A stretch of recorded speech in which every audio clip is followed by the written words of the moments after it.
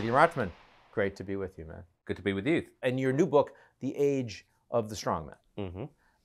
And their consolidation of power, their nationalism, and their ability to undermine the institutional structures and frameworks in the countries. Tell me, what of the structural factors that are making this happen, what's the one that you think is hardest to turn around? Well, I think probably the one that's hardest to turn around is, how do I put it, mass migration. I think resentment at minority groups is often a big pitch for these strongman leaders.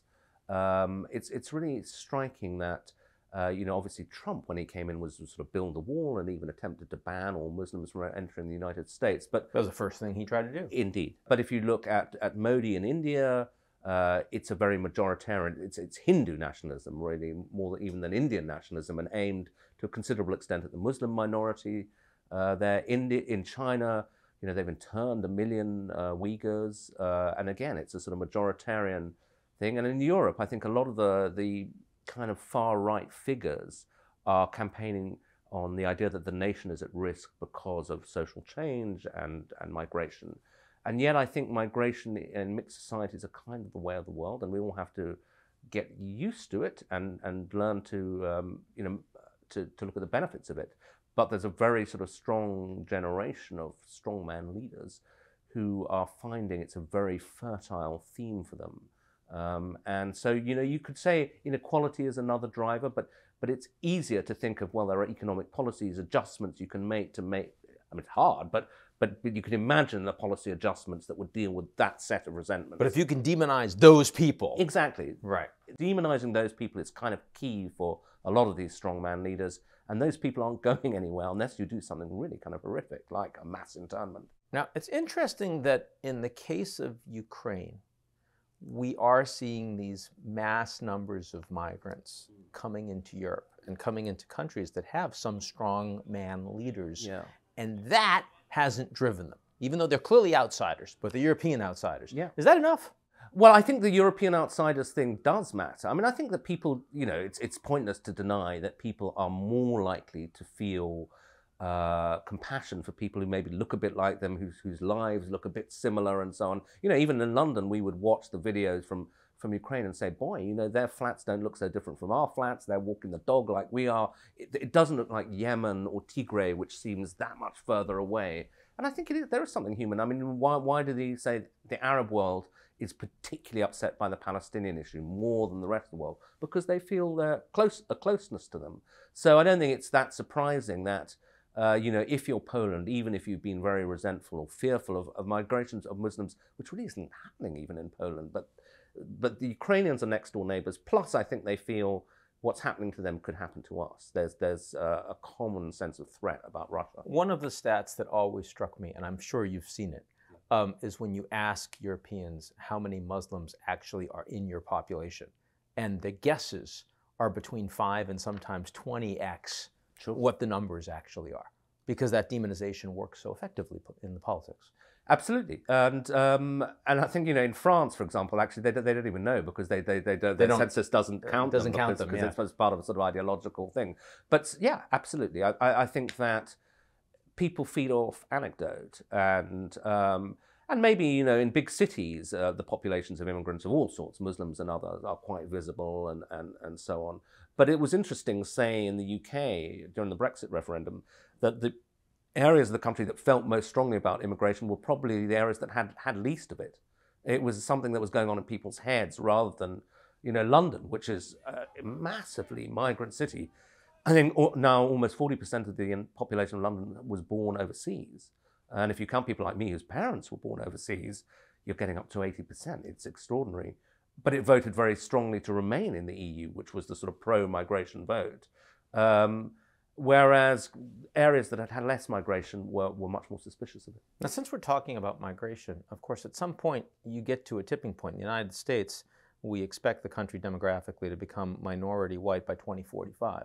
Now, a lot of people would presume that at some point you just don't have the numbers anymore to continue a strongman policy that's focusing on aggravated, undereducated white men. Do you buy that? Do you think that this trajectory is just going to break at some point demographically? Well, specifically in the US, well, it would be nice to believe it, but I think that the Democrats may have put rather too much faith in that idea because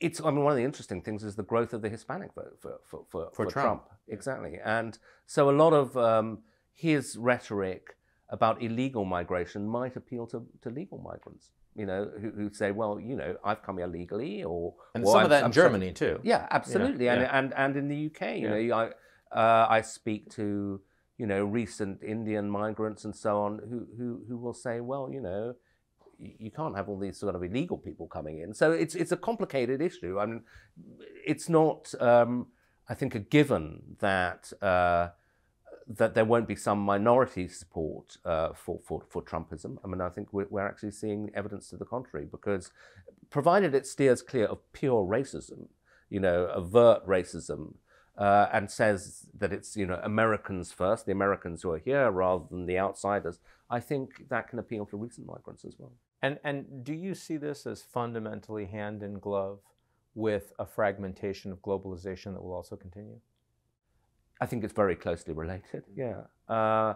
Because I think that, you know, a lot of these strongman appeals are sort of emotionally linked issues. So globalization and migration are not exactly the same thing, but they're related, and they're to do with a sense of loss of control of the nation, that we had this nation that kind of, to some extent, controlled its own destiny, and now it's part of this big globalized economy, and jobs are being shipped away and disappearing, and our borders are crumbling. That sort of emotionally it is of a piece. And so America First contains a migration element, but it also contains a very strong element of protectionism, saying, you know, bring the jobs back, etc. And then if you look at some other things that are happening in the world that aren't strictly related to it, but that feed in, like the pandemic, which suddenly makes people focus on the fragility of supply chains, and goodness, does it make total sense to have whatever, you know, I can't remember the precise stat, but 80% of our personal protective equipment made in China. So those kinds of arguments are also coming in, plus the growing geopolitical rivalry, where people begin to, even on the kind of liberal pro-globalization and in economics, begin to say doesn't make sense to be this dependent on a country that may be an adversary. And we've seen with Russia that actually economic relations which were built up, which we thought probably unbreakable. The Europeans, which the Europeans absolutely, thought. The Americans did not. Yeah. Actually get broken by geopolitics. And so obviously people begin to think, well, might that happen with China? Yeah. Interesting, of course, though, that is only happening with the advanced industrial democracies in Russia. It's not happening at all with the developing countries in Russia, even though those features of nationalism, protectionism are found in those countries too. Yeah, absolutely. I mean, I think it's one of the most interesting things about this crisis is that our initial assumption in the West was, whoopee, you know, we've united the world against Russia. And then you look around. No, you haven't. And no, you haven't. And actually, I mean, this stat that at the UN 50% of the world's population did not vote. Okay, I mean, that's partly because India and China are about 40%. Yeah. But yeah, you know, significant countries that you would classify as centrist democracies. Indonesia, Mexico, Brazil, South Africa, all abstaining. Yeah. And I think it's for complex reasons. I mean, but I'd point to a couple. I mean, one is that they will say, look, you're so horrified by what's happening in Ukraine, but you know, America invaded Iraq. There was a lot of people killed there, you know, and there are other terrible violence going on that's not getting the headlines. So they'll say you're being a bit hypocritical. And there's some truth to that. Yeah, absolutely. Yeah. It's not an easy argument to completely dismiss. Yeah. And they will also say, oh, and by the way, these sanctions that you're imposing will have a cost on us because it's raising the price of energy. While the Europeans still buy gas. The price of food. Yeah, exactly. Yeah. And I think also there's a geopolitical thing that at some level they don't really want to go back to a unipolar world. So they think, you know, if the US actually does effectively crush Russia or cut them off from the world, then, you know, even if we don't approve of what Putin's doing, he's kind of another option in the way that China's another option. Yeah. And they think, well, maybe one day the US will disapprove of us and they will do the same to us. So Gideon, of the strongmen leaders out there, who's the one that actually kind of appeals to you the most?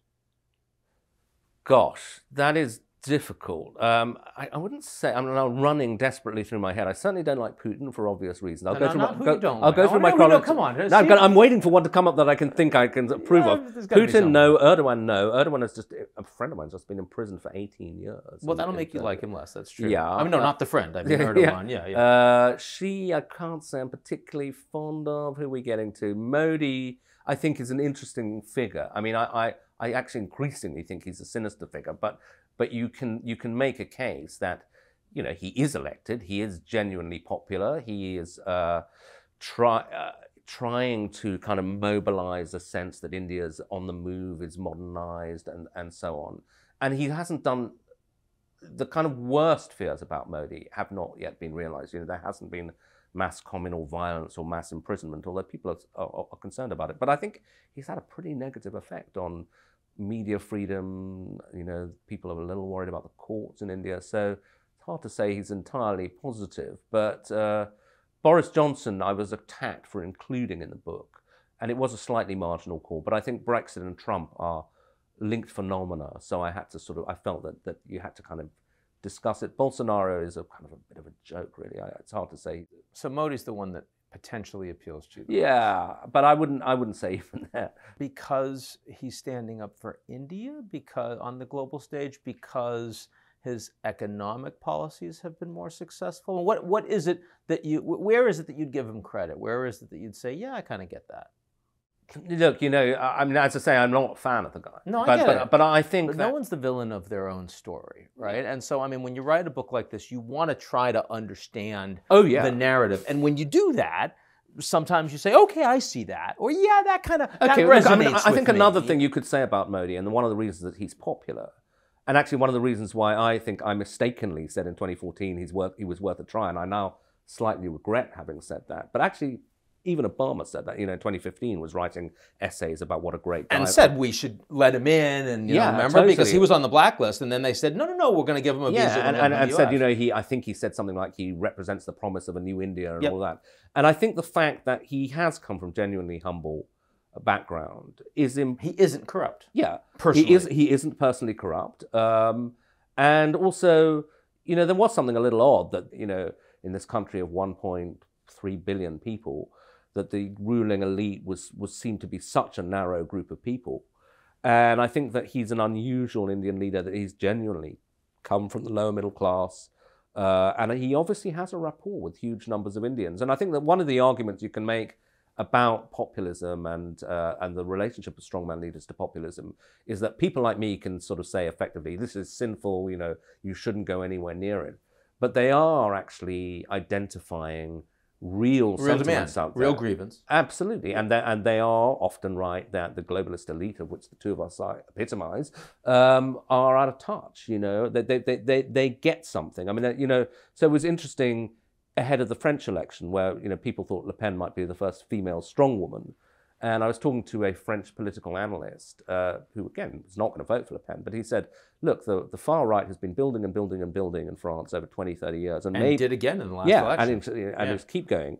And he said, you know, maybe in a democratic system, ultimately, they have to be given a try.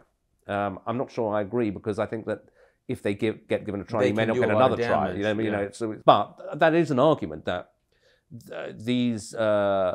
these leaders often are popular, and you've got to ask yourself why. Well, there's another argument, of course, which is that if you see these movements growing as a responsible leader that believes in rule of law, if you don't do anything and take the bold, courageous, maybe steps that will get you voted out to actually start providing for disenfranchised people in your country, then you are ultimately responsible for the rise of the strongman. Yeah, no, and I think that, you know, democratic or liberal leaders face a series of dilemmas about what parts of these agenda should actually try to deal with, you know, and appropriate and so on. You can see it on migration, where countries like Australia and Denmark, for example, have adopted very draconian migration policies that, you know, would have appalled liberal opinion 10, 15 years ago and do still to some extent. But I think because they said, well, this is what our populations want, and if we don't do it, somebody else, some more extreme, will take up the banner. So the Danish government, has adopted quite a lot of the policies that used to be labeled far right. Biden on immigration. Yeah, well, absolutely. Right? Yeah, I mean, family breakups still going on. Yeah, we saw what happened to Merkel. Yeah, on that issue. Well, actually, she did survive, but it was the biggest hit she took. Oh, totally. And the subsequent election, I remember talking to officials of her, and they said the atmosphere at her rallies was so ugly, that you often couldn't hear her speak because of the sort of anti-Merkel chanting in the background. Gideon Rachman, the book is The Age of the Strongman, and it's just out. Good to see you, man. Thank you very much, Ian.